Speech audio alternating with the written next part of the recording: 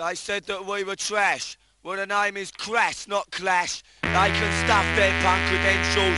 It's them that take the cash. They won't charge nothing for their festival talk. RAR badges and their protest wall. Thousands of white men standing in a park, objecting to racism, to can in the dark. Black man's got his problems, his way to deal with it. So don't fool yourself up with your white liberal shit. If you care to take a close look at the way things really stand, you'll see we're all just niggas to the rulers of this land. A typical Crass gig would be a big hall with banners everywhere, very dark, a lot of people milling around, drunk punks collapsed at the back, a few skinheads trying to cause trouble, a real air of atmosphere of tension, always on the lookout for trouble starting. Probably a rumour going around that there were 500 National Front skinheads coming to beat the shit out of us, so just waiting for the doors to burst open.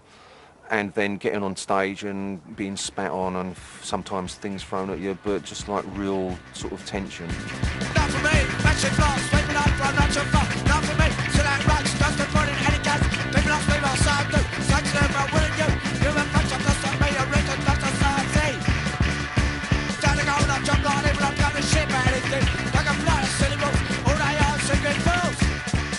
You gave us conscious money. I think what Crass was trying to do, but it had to do it in an orderly way, was to say that it is possible. You know, it's possible to exist outside of the framework. Gee and myself have really fought hard to sort of understand what it means, rather than just sort of falling into sort of conventional ways of dealing with it. We've maintained the open door policy, we've maintained, you know, trying to expand and extend that and incorporate anyone in the same way as Crass incorporated anyone.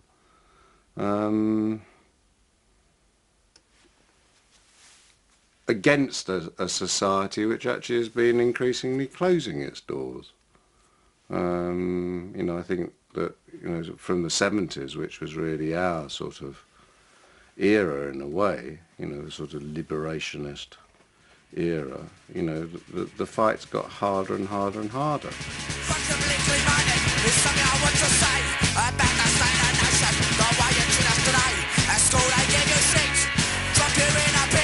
You try to get at me, can't become the facts about. Then you're a prime example, a man I mustn't be. This is just a sample, but that's to you and me.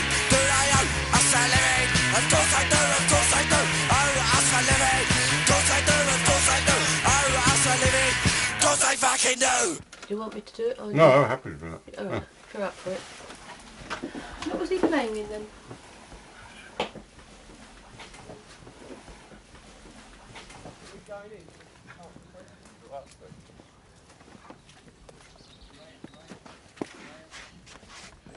You coming in? Yeah.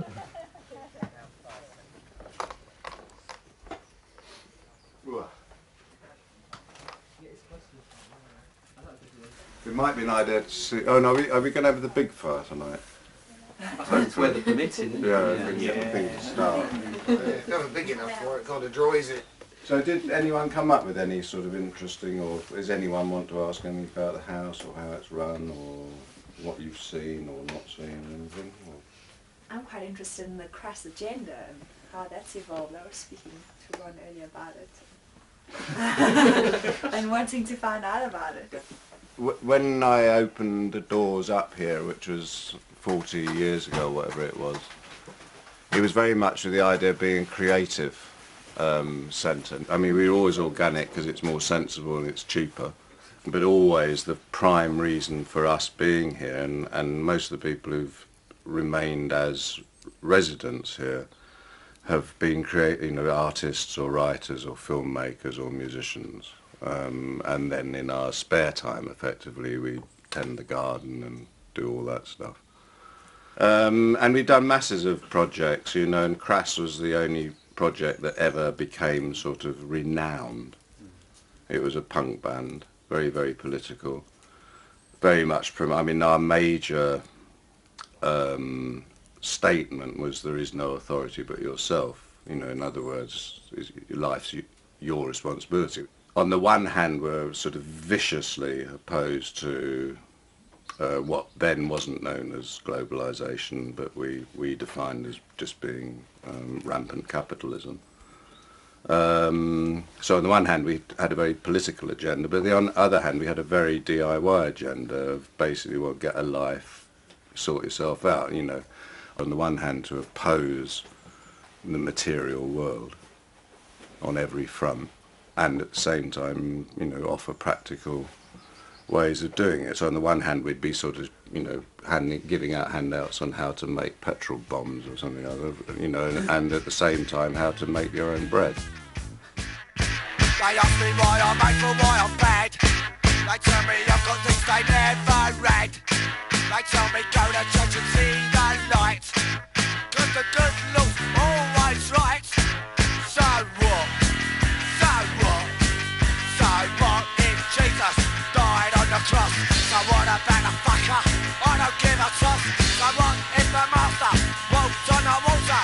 Don't see it, try to stop the slaughter. Say I wouldn't have to live for bins if I would go and look confess my sins. Say I shouldn't commit no crime, 'cause Jesus Christ is watching all the time. So what? So what? So what if he's always over my shoulder? Realise the truth as I get older. Get to see what a conny is, because it's my life, my notice. Well, I say they're gonna send me away. Say they're gonna make me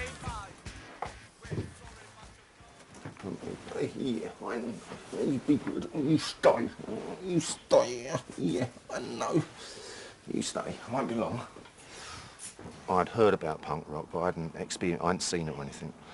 And then I came out of work one day and I noticed a poster for a band called The Clash that were playing at the Colston Hall.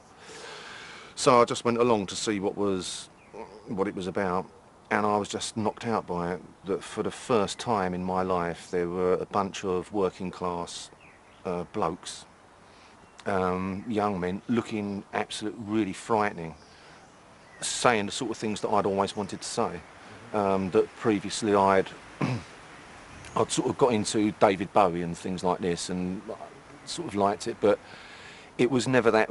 It was always that superstar thing, and now on the stage with these working class guys coming from the same background I had, saying exactly the things I wanted to say, and I was like, and then when Joe Strummer at the end of it said, if you think you can do better, start your own fucking band, and I was like, that's what I want to do that. So I went to visit Penny Rambo at Dale House. He was living there on his own at the time, and he said, what are you doing? And I said, I'm going to start a band. And he said, I'll play drums for you if you like. So then I said, well, what about other members? And he said, no, let's just have drums and vocals. And that's how it started. I was writing a lot, and then one day Steve turned up. I'd been listening to Patti Smith and some of that sort of stuff. I'd got an old drum kit, and we just started mucking about. As we went on mucking about, other people would turn up and they wanted to muck about as well, and really that's how it was. I mean, we certainly didn't take ourselves seriously, and we certainly didn't expect anyone else to take us seriously. We had no ambition to, well, I had no ambition, Steve might have done, but I certainly had no ambition to do anything, you know, within a sort of consensual, within the construct.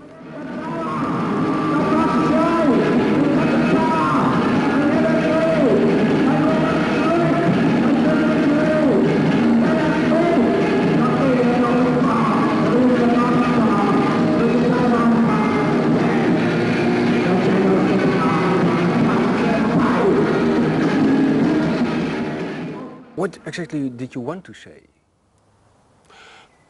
Fuck off, you bastards, I hate you, I want more money, why do I have to work, stop telling me what to do, all coppers are bastards, you know. What does a young man want to say when he's angry? And it's, but then speaking with Penny Rambo, it was a bit more, well, perhaps have a, you know, just really think about what you want or what you don't like, and then be a bit more political about it, or, you know, personal political, so, and a bit more poetic, and, yeah. And then owe us a living. Of course they fucking do, so, yeah. And I still want to say those things anyway. So. Oh, so you didn't change really? No, but the trouble is now I don't know how to say it, you know, and there's me at 48 years old, still going, fuck off, I hate you. But it's not quite the same when you've got a boy.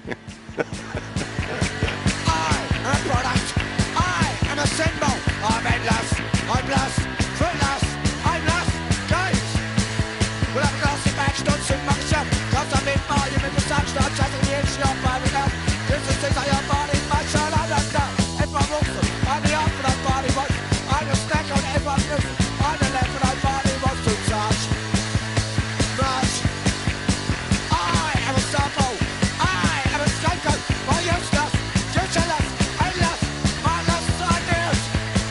Well, let me know when I'm years far away, one money on you sticking a drop, I've been trying to scam you safe, now the bad shop, that kind of shop. I don't want your fucking system, I don't want to be on your face, temptation to resist them, I want to be on shots. There was a David Bowie song called Ziggy Stardust, and there's a line in it where he says, Ziggy played guitar, driving us that he was voodoo, the kids was just crass. And crass means grossly stupid and, you know, pathetic, so yeah, it's a good name. At that time, it was fun to be ignorant and stupid.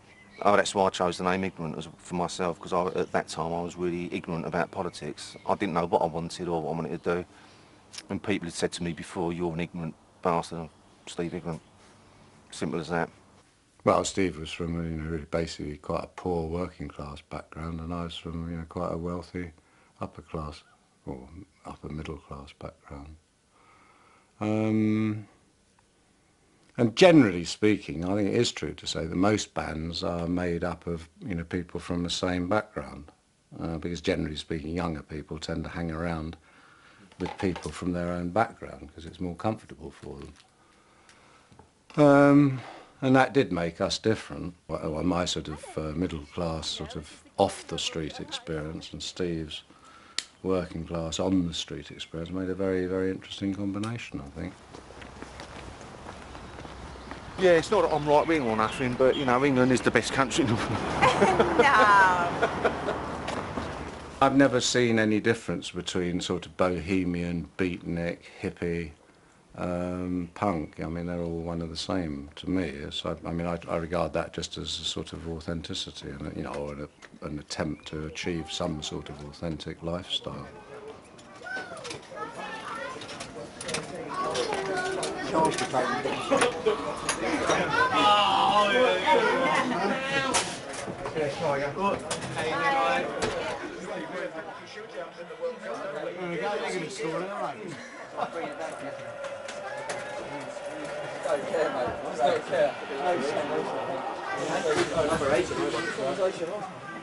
Just one.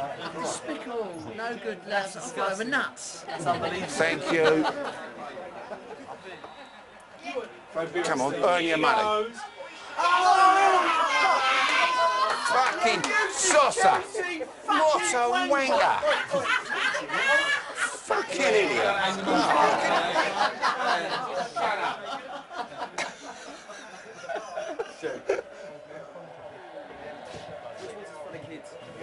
My brother took me to visit Dial House, and at that time I was not a skinhead, but it was the fashion afterwards in England called suede heads.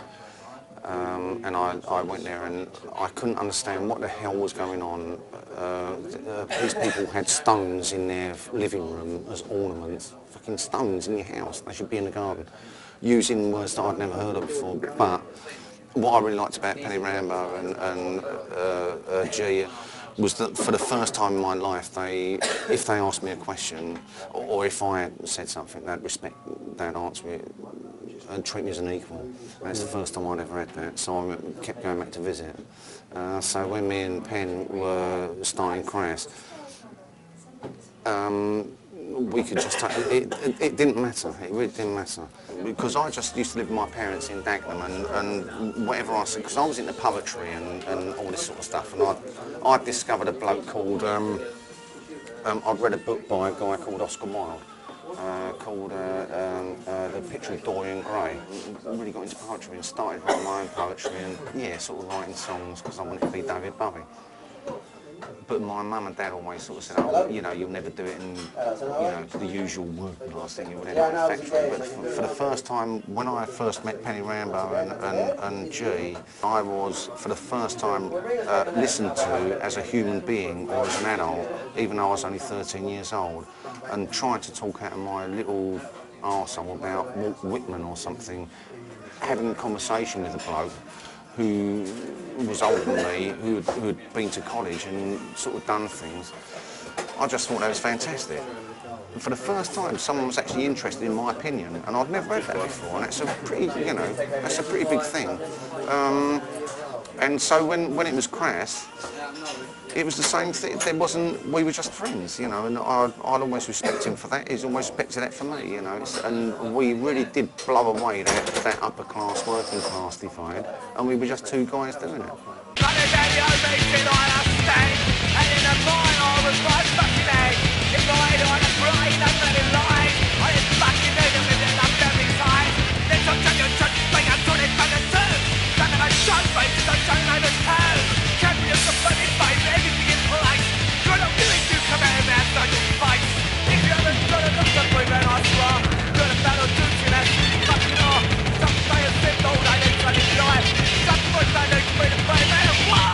We all lived in the same house.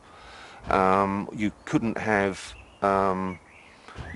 Crass without what was happening in our personal lives. It was all so interwoven, you can't separate them. So it never stopped. It wasn't like we went to the rehearsal studio and then played Crass. The rehearsal room was in our house, so it was like, right, okay, then what we're doing tomorrow, rehearsing. It never stopped. The phone was ringing. People were coming to visit all the time. You know, punks coming to camp in the garden and all this kind of, so you never got away from it. And the experience for me was just it never stopped, and it was a lifestyle. A good one. I wouldn't change, you know, I wouldn't change it. We never had rules. For example, if with 15 people living in the same place, if there was washing up to be done, it wasn't, you know, there wasn't a rota and on Wednesday Steve does the washing up. You just did it. And the whole way of living like that was, well, consideration for other people first.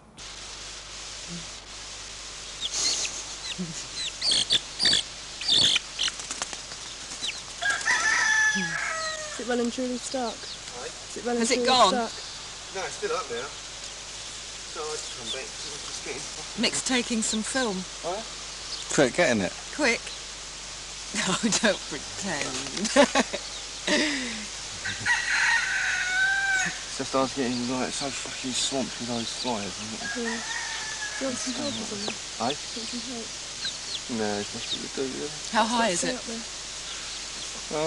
Right at the top, but I think it's only held by about 2 branches, as usual.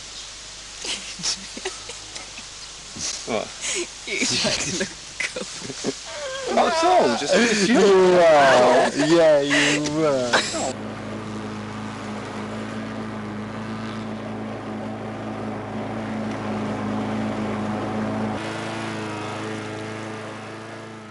In 1967, I found the place. Well, I'd spent about a year driving around the southeast of England, sort of looking for somewhere.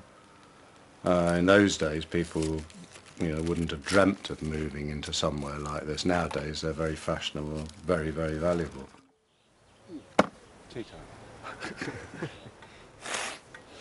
I saw a film, it's the end of The Sixth Happiness. There's a movie about Chinese inns, and they had this tradition of people turning, you know, like walking to the inn, and then they would tell their story, then the next day they'd move on and go somewhere else. And I was rather inspired at the idea of sort of opening up somewhere where people could come and they'd sort of pay for their supper and a bed by telling a story. That was my romantic idea.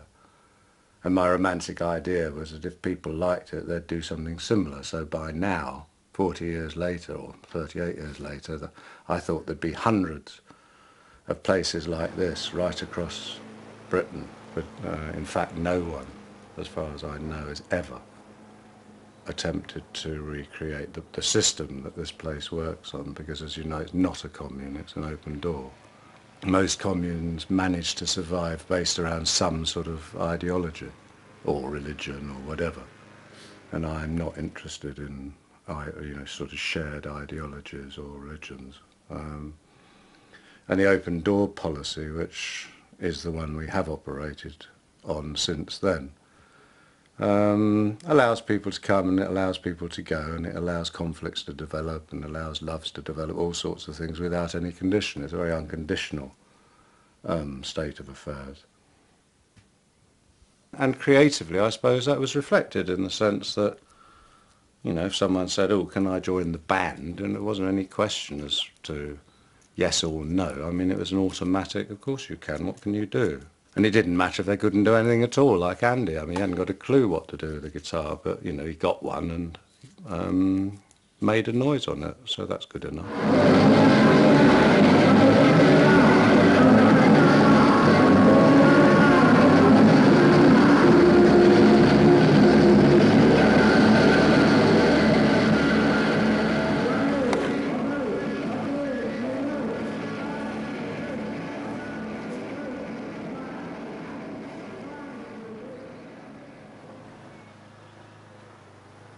We kind of got very excited about, you know, the punk scene when the first wave of it. It seemed really exciting. At last, you know, there was a youth culture growing that was saying, well, just fuck off, you know, and all the rest of it. Well, we felt it was, but then it started to sort of sour for us because I suppose the idea of no future was sort of not in our realm. I suppose, you know, we were accused of being old hippies. Well, fine, you know, the old hippies had a dream and we still dream it, you know, and still aim for that, you know, and which is about coming together. And, you know, that's difficult in itself. So I suppose we took up that area of music and expression because none of us were musicians particularly, and the whole ethos was just get up and do it, just express it.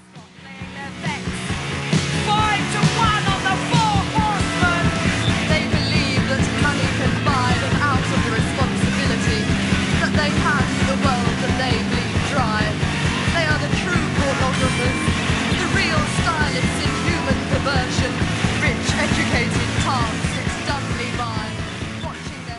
I'm not a great stage person, so it suited me with Crass to, you know, do the artwork and film work and anything else I could, you know, write songs. And the artwork was really the covers. Yeah, I mean, it was really the involvement with the whole aesthetic of presentation, really, because I think it's really, really important. It's another language. I mean, and we were all very interested in not only the words, not only the sound, but the presentation and how we could try something very new and try to cut through and find a new language, really. It seems to have been very positive for a lot of people on different levels. I mean, hopefully it didn't... Well, I know it didn't come over as dictatorial at all in what we were trying to say. I think obviously came over very angry.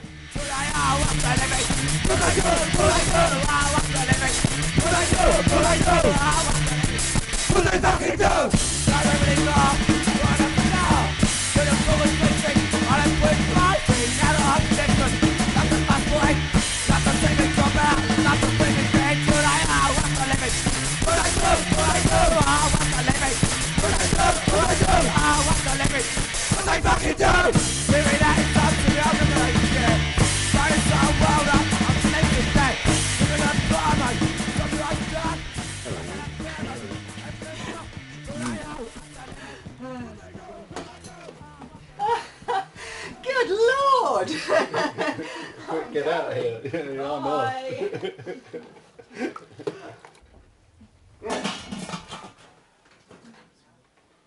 should go off with this. There's some in that one. Can you turn the other one off first? Yeah. Mathieu. Hey! It's Ron!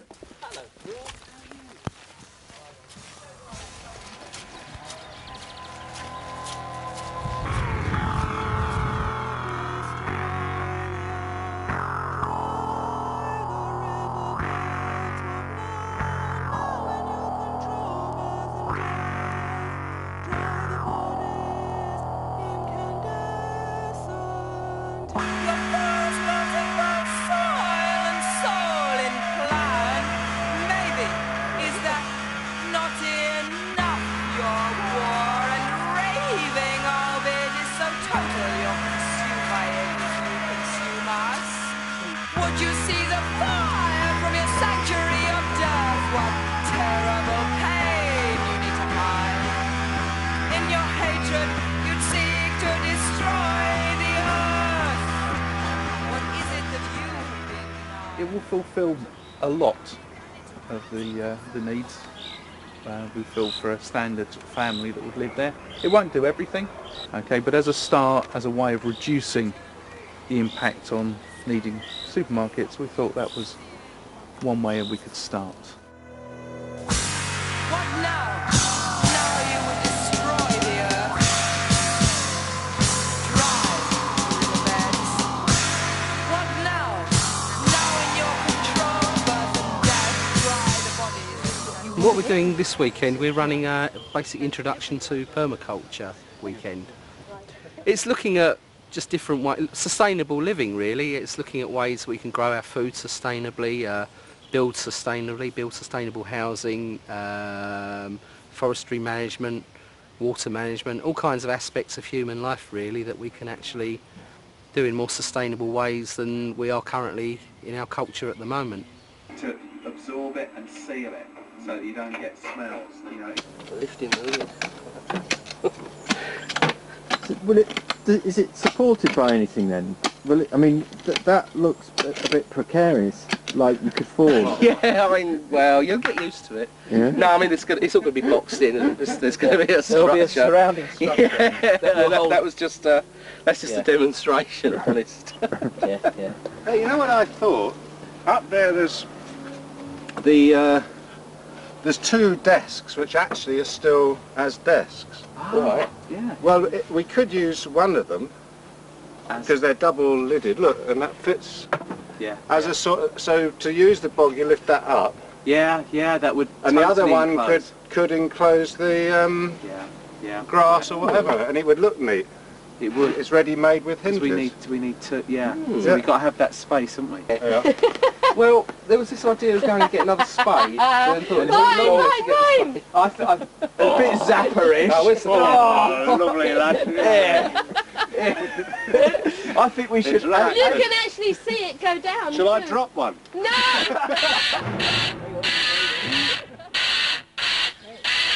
You swear by the fuck you like, but you're still on the roof.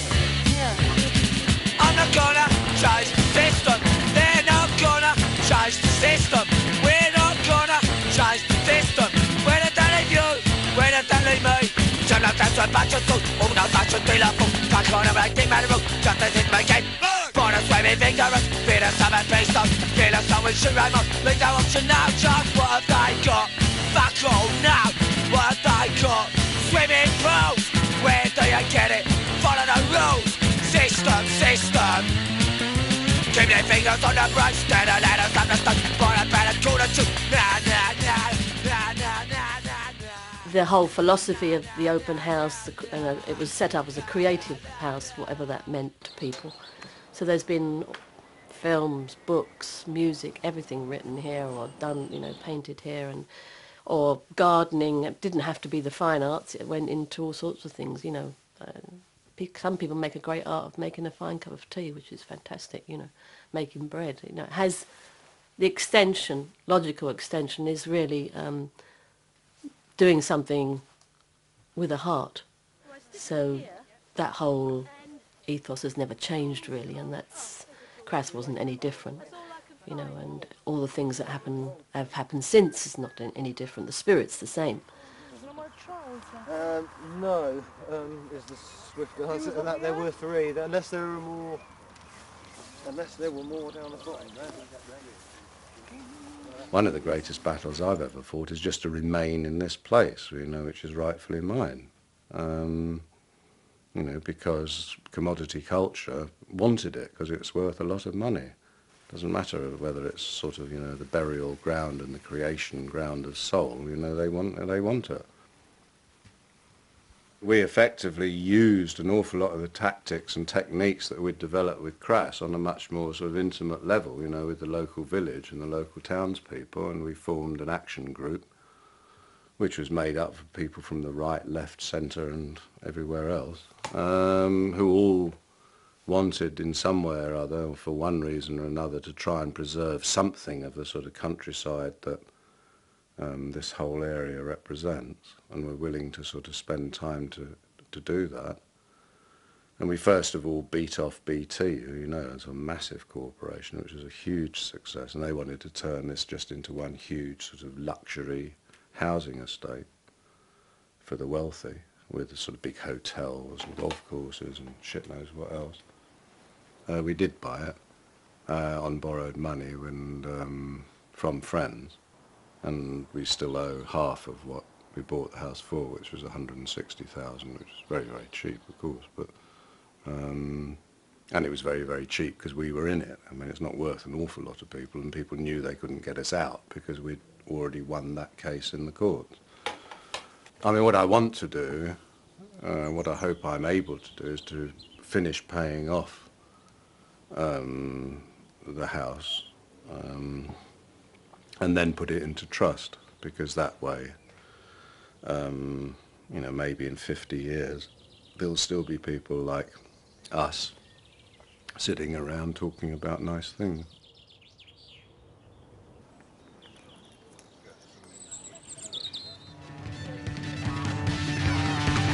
Buy now, Pasco, buy now, say hello, convert school to your life, to enter Traverse Paradise and champion dignity. A lovely colour consulting makes you watch you change and taste it right, dreaming of things that money can buy, rust on shit, plastic crap, my life might be worth more than that. Black mask and old traffic spray, I'm no faker, monarchy, lust on trouble, fish race and Oh, happy days! The sort of goal he scores so often for Chelsea. Steve, did you hear that David Beckham was wearing a Crass t-shirt? Yes, I did. Designed by Jean-Paul Gaultier. At that time I didn't really think anything. It was just like, well, that kind of stuff. People have been selling Crass merchandise for like years, and I've not bothered about it, so why should I bother about it now, you know? And I didn't. But it's only recently that since I've had numerous people coming to me and saying loads of Crass stuff is being sold on the internet, and there's a bloody clock with a Crass symbol on it, that or Eve Libertine with the flag from the Feeding 5000 thing. Buy a clock, you can buy, you know, obviously t-shirts, little coasters, tea towels and shit like this, and all of that money is going somewhere, and I don't know where the fucking hell it's going, so I just want to try and stop that. It seemed very ironic that, you know, probably one of the wealthiest non-landed gentry, or well, certainly he must be one of the wealthiest people in this country, was wearing a Crass t-shirt. And then I just forgot about it. I mean, I did sort of think of following it up by maybe doing a t-shirt with him on it, wearing a Crass t-shirt. And I just thought it'd be ironic to produce a t-shirt of him wearing a Crass t-shirt with something like, you know, David supports Crass. And see, you know, how long it would be before their lawyers tried it on with us. At the moment we're being ripped off, and we're not getting paid for it. Well, what we could do is still get ripped off but be paid for it.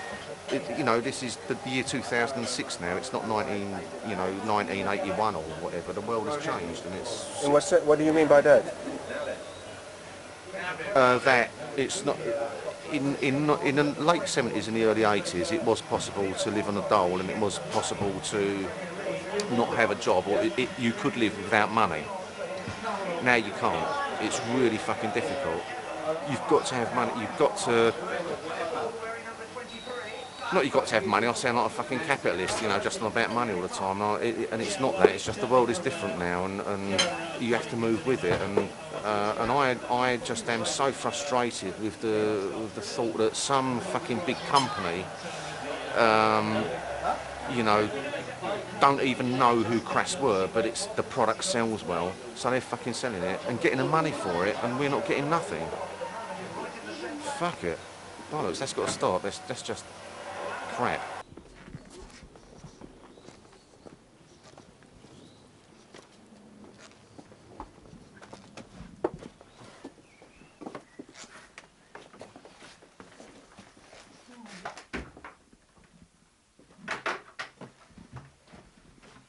That's it. The old rehearsal room. And there's an old drum skin with a Crass symbol on it. The only bit remaining.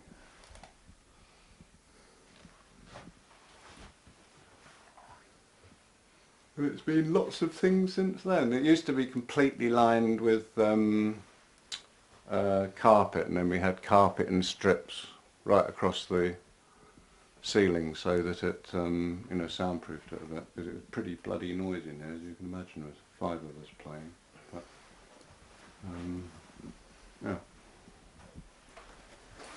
I think it might be. Oh, there we go.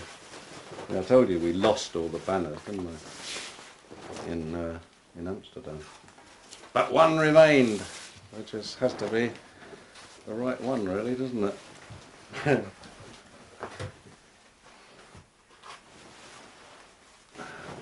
there you go. I should be doing "There is no force but yourself," all right? Yeah. Yeah. The one remainder. Now, Rimbaud head. Whoa!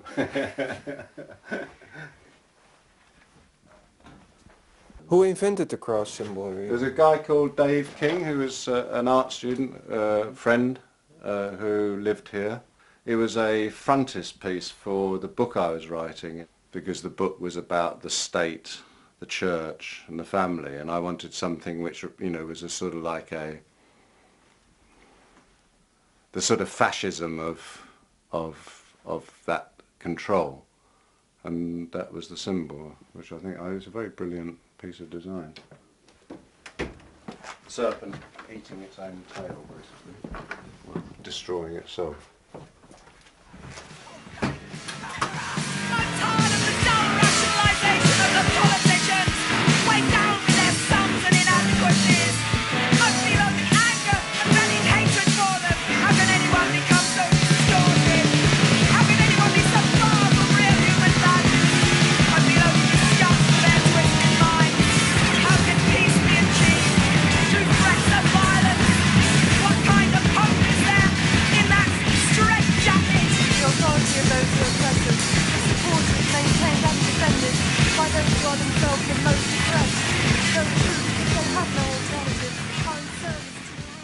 And how exactly was Crass socially and politically active? How direct? Well, obviously, as an information service, we were very powerful. I mean, it was pre-internet, pre-computers, really. You know, so we didn't have that sort of outlet. But I mean, the network we had was absolutely massive.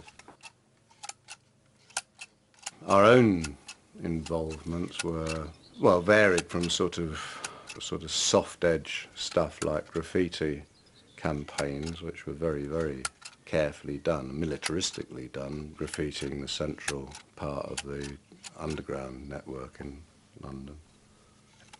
We'd start doing statements, you know, neatly. We never sprayed on property, we sprayed on posters. So say there was a war poster, you know, like a film poster for a war movie. Then we'd have Fight War Not Wars on it, you know, very neatly. And we had this policy of being very neat so that it was sort of couldn't really be complained about as vandalism, not because I object to vandalism necessarily, but because it seemed a way in which we might be able to attract the interest of people who otherwise could dismiss it as vandalism. So it varied from that to sort of more, you know, direct actions of sort of super gluing or paint bombing, that sort of stuff. I mean, we never got into any sort of arson. Stop the City events of the early 80s, I suppose, were the most extreme manifestation of that, in the sense that they were a sort of mixture of part festival, part riot.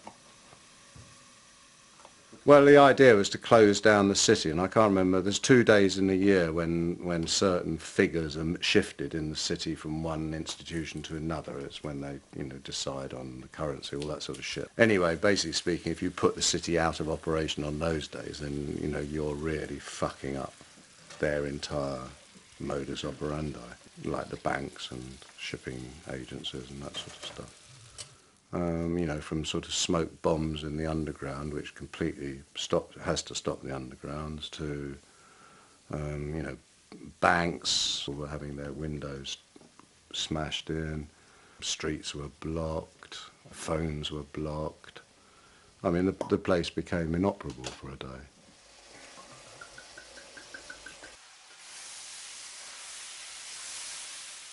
I believe, you know, that it set a pattern. I mean, certainly Reclaim the Streets came out of the Stop the City movement, and, you know, inevitably I think that, and the Stop the City thing actually did spread right across the globe.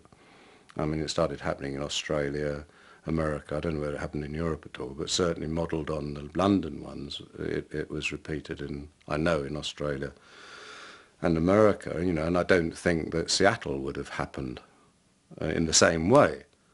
How does it feel?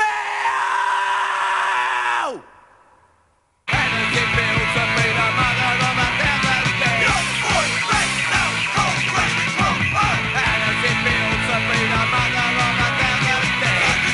Lost now, and she's looking to the your ancestors got these big bodies of light. You're the sixth born primitive was worth a sacrifice. You're not persuading people to accept the way they belong. You're building rights links to and adaption of pain. You started a process that was so gratifying. Your inhumanity stops you from realize the pain that you're inflicting. You return and you're creating your own. It was all this We released a record called How Does It Feel to Be the Mother of a Thousand Dead? And writing for one of the daily newspapers here was a guy who did the music bit in it, or the pop bit, fucking prick. And his brother was a Conservative politician in Enfield.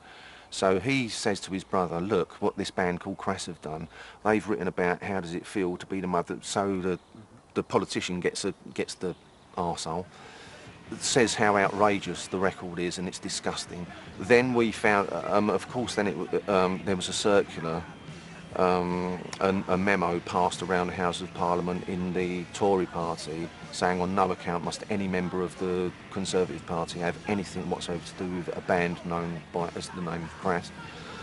The opposition Labour government heard about it.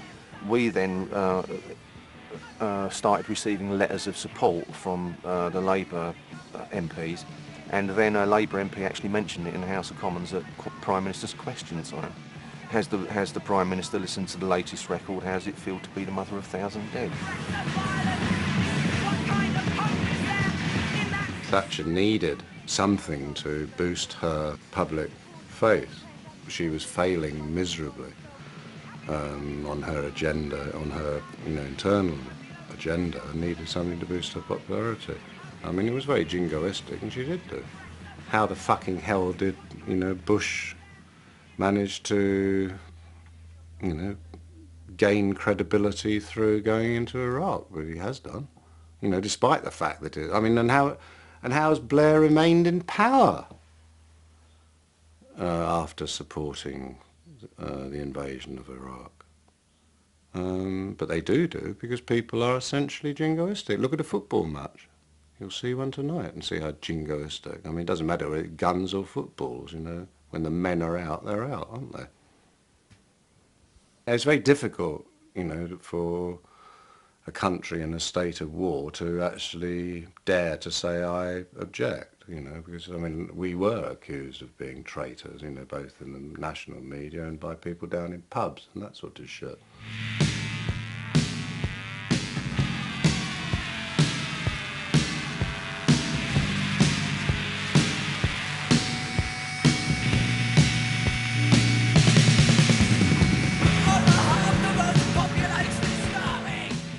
We put together a conversation between Thatcher and Reagan, which was edited out of actual speeches. And the basis of the conversation was basically Reagan questioning Thatcher about the sinking of the Belgrano. We had had classified information from the Falklands. We knew a sailor who used to be a skinhead, and he was heading out to the Falklands. And then he contacted us somehow or other as he was returning and just spewed out all this information about the sinking of the Belgrano and the sinking of the Sheffield. The sinking of the Sheffield was something that still hasn't really come to light. I think it was 4 ships. It was one of the big flagships that actually Prince Andrew or Prince Edward, but one of the royal sons was on board. So obviously they had to ensure that that wasn't going to get whacked. The naval response was to order that 3 of the 4 ships should send up flak, you know, which is silver foil, which diverts missiles. Yeah. And the other one wasn't informed, the Sheffield. So it guaranteed that when the missiles arrived, they would go for the one which wasn't protected by a foil shield, which it did. So the Sheffield was sunk. And the men knew that, you know, and there was almost a mutiny, which is why the boats took so long coming back, because they had to sort that out. We are familiar with ongoing and Secretary A reached an agreement. All tenure was in vain. Don't hesitate. It's the news now prominent. Let's quickly go. Oh God, it's not like it was, but here. Wait a minute. Those are missiles that we follow on the screens. They might have to. And let them know. What do we think again? What I said before. Thank you. Attention students. Not incentives at all levels. Pete took the tapes out to mainland Europe, sent it to all the major newspapers in mainland Europe, and then that night we heard nothing, and the next thing we heard was a report in some American, I think it was a San Francisco paper, about KGB tapes, Pentagon exposing KGB tapes, and we recognised them as being our tape. You know, and then it became a really big story in the American press about, you know, KGB, these are the methods used, you know, to what will lead to the Third World War.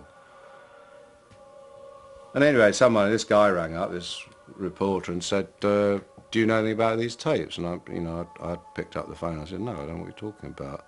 He said, well, I think you do, and I want to come out and talk to you about it. So I said, well, look, if we were to admit it, would you be prepared to print all the information that's given on the tapes about the Sheffield and the Belgrano? And he said, yes, I could do that. And they did do it, you know, so we managed to get, you know, this sort of really, you know, top secret classified information about the Belgrano and the Sheffield into the national, you know, the good quality press. It had no effect at all whatsoever,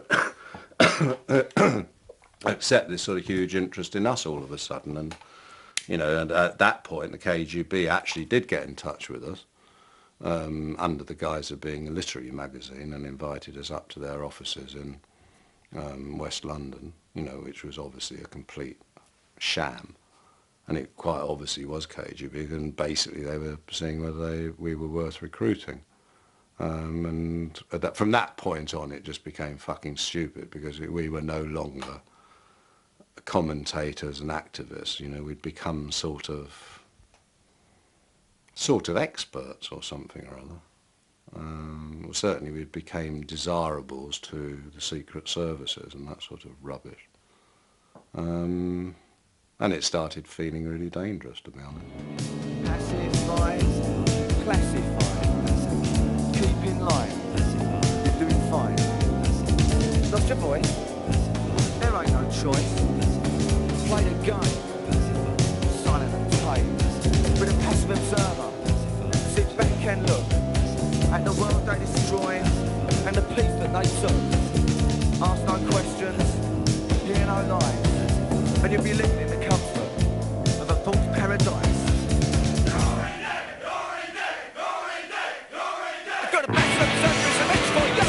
You're already dead, you're already dead. A right to stop watching, I shut up. You're already dead, you're already dead. The road to the edge of losing its justice to that road to make the connection. Still believe the system, then your protection. You're already dead, you're already dead.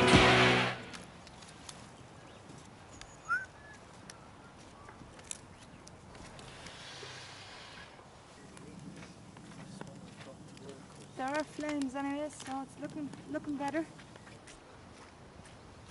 Why do you think Crass was successful at the time? Because we meant what we were saying. You know, we lived that truth.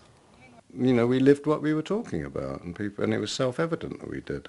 You know, people could come here, and they were welcome to come here, as they always have been, and they could see that we were living. You know, we didn't make anything. Well, I mean, we had lots of money at lots of the time, but that all went into other projects. Yeah, that makes me laugh. I've seen people do that. Like, yeah. Think, oh, well, the fact that Crass earned money made no difference at all to this place. We still had no money, and we still have no money, because any money we do have just goes straight into some sort of creative or social project. We financed an anarchist centre in London. That's the most obvious thing we did, but and probably one of the most costly things we did.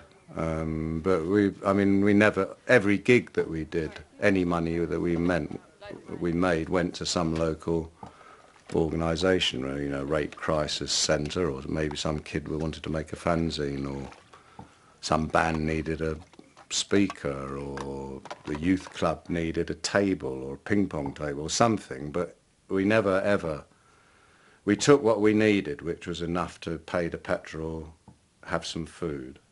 We never stayed in hotels or anything like that. We just asked people where they got somewhere we could stay. And we always used to come back devastatingly broke, although a lot of money had been made. Jimmy Percy from Sham 69 was working with Polydor, and it was a thing he was going to do called Percy's Package. So we had already decided, fuck you, we're doing all right on our own, yeah, Crass Records, we're doing fine, thanks. Let's go and see what they've got to offer. So we go in there, and of course it's the guy shows us in, and there's the guy behind his desk with a big bowl of flowers and all the drinks, da-da-da. I'm like, yeah, don't worry. And this drink arrives from this guy, I'm like, ooh. And he goes, now, I can market your revolution. I can get you into property. You'll have so much money. And I was like, oh, sounds fantastic. Nah, fuck it. So, what did you say to him? Thanks, but no thanks. We were polite. So, yeah, just weren't interested. How could you do it? How could we do it? And to this day, do you know what I mean? I still can't do things where I feel like I might be not selling out, but where my conscience pricks me, and it's a pretty good thing to have, because it means, well, hopefully I'll never sell out if that still is relevant. Yes, that's right. Hard case, that is just another trade for that for the countryman say. Bubble gum rock and plastic chances. Your boss edition back on bits on the motors. 3 years promote the clash. I'm a revolutionist, just some cash. I become a fashion like hippie used to be. I can't be a doing what me. Mimics systems kill. Mimics express the public will. I become a mimic because you'll feel lost. Leave it sold out, now you're better just. Punk Nazis and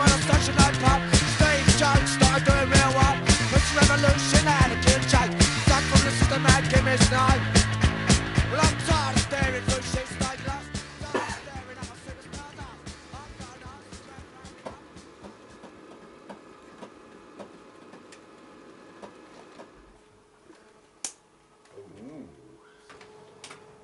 Oh, that's beautiful. Oi. Ignorant and Gee. Yeah. God. Romantic, even. Oh, the master's still up. Mm. That's Joy. Bron, Run. me, and Nima.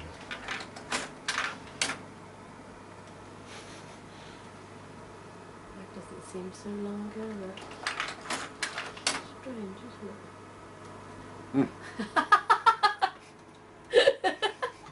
Doesn't look like you at all. It doesn't, does No. Really weird. How did Crass end? I think there was a schism developing. Well, I don't think, I know there was. We did a tour in 83, I think it was, and I wrote a article questioning the honesty of pacifism, in the sense that it's very easy to preach it, but can you follow it through? But anyway, that was, you know, it was becoming obvious by then that, you know, there was a very distinct separation going on. And it wasn't just sort of the pacifist activist thing, it was the security, not security thing, or the sort of spiritual materialist thing, all sorts of different things, you know, there were schisms appearing. And so there's that. I mean, that's a simple thing, but it's quite an important thing, because some of the people were obviously sort of, well, they were sort of looking at it as a livelihood. Well, I don't get that. I don't understand livelihood. You know, I understand life, but I don't understand livelihood. You know, I think it's a sort of absurdity. We're not prostitutes. I'm not a prostitute. I was actually quite ill, physically ill. I kind of wore myself out, because for me it was continual. You know, the band kind of rehearsed and did the gigs, and you know, I would be there doing the films, you know, operating a lot of the stuff, but when I got back I would have to start a new cover, so it was quite an intense kind of 8-9 years. You know, when we stopped, we knew we were going to stop then anyway. We'd always said 1984, so when Andy left, I think 83 or beginning of 84, we knew that was a natural ending anyway, so there was no way we would replace him. He just wanted to get back to what he really wanted to do, was painting and stuff. And I think he was worn. I think everybody was worn out, quite honestly. You know, and also, you know, the whole way we'd been put on a pedestal, you know, and the way people were waiting for Crass to, what should we do next, you know, and that wasn't what we were there for. You know, it was to empower people, not to empower people to say, well, what do we do now? You know, where do we go next? You know, that wasn't our role. You know, we were just trying to share maybe an insight that we felt we had and experiences that we'd had. In the very beginning, 1984 was the cut-off time anyway. If we couldn't say what we wanted to say in that time, then there was no point in going on. So Then it would be an institution. yeah, exactly, and that's what it was becoming, and we weren't interested in it. You know, 7 years away from your own being is a long time, and we all were. Is that what it felt like? Yeah, yeah. I mean, we were living we were living we were living a theatre, you know, for day and night. You know, I remember once making love with Eve and thinking, oh, I'm making love to Eve Libertine. I'm not making love to Bron Jones, who's my girlfriend. You know, I'm making love to a sort of idea. You know, that sort of thing. And you sort of realise that actually, in 7 years, you can become quite an idea of yourself, and not yourself, because you've forgotten who yourself was. Because every day, every fucking moment, you know, it's either in the studio, writing a song, doing an interview, being this, being that. You know, you didn't have time to to know who you were. And that's why it was so painful for us when the band stopped, because suddenly, you know, you'd be sitting at breakfast and there'd be someone sitting the other and you'd think, well, who the fuck are you? Because we hadn't got the common connection anymore. I am alone. I don't know about you. And I am the moment. And I am the grace. And this is my time. And this is my place.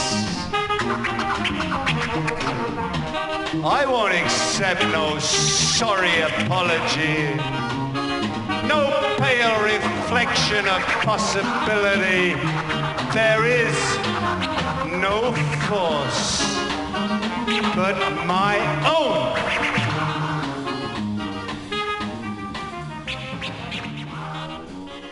In a way, when we were writing stuff, or when I was writing stuff for Crass, you know, I was defining, you know, a way of living, you know, especially there is no authority but yourself.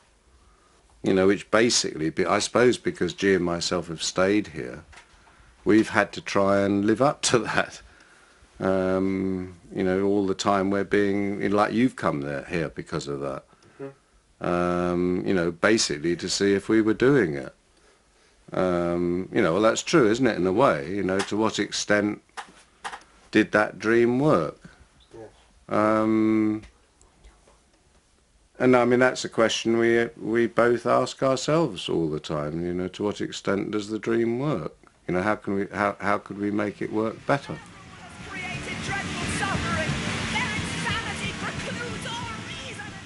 Commodity culture has got such a stranglehold, you know, and seems to be an increasing stranglehold that you know, the pockets of resistance you know, might be becoming very isolated. Where are the angry young men and women of today that are actually saying, apart from little band, you might see a punk rock band in a pub somewhere, but where are these people in the establishment, or in the established, you know, pop world or the music industry, who are saying, this is fucking wrong, fuck you, stand up and, you know, what happened to that voice? It's all sort of gone.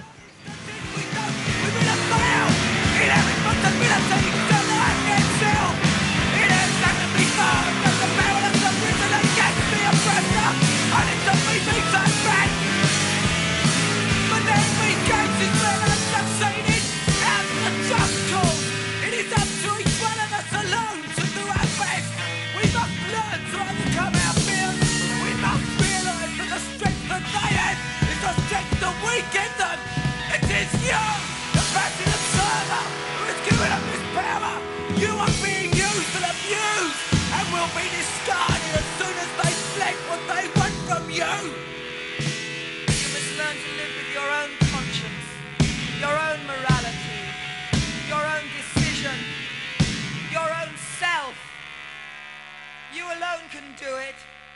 There is no authority but yourself.